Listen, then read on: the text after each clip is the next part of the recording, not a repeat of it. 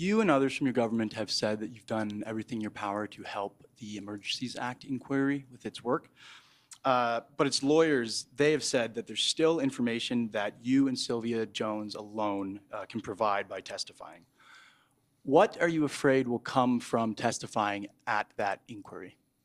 Well, I've said it. This is a federal inquiry based on the federal government calling for the Emergency Act. This is a federal issue.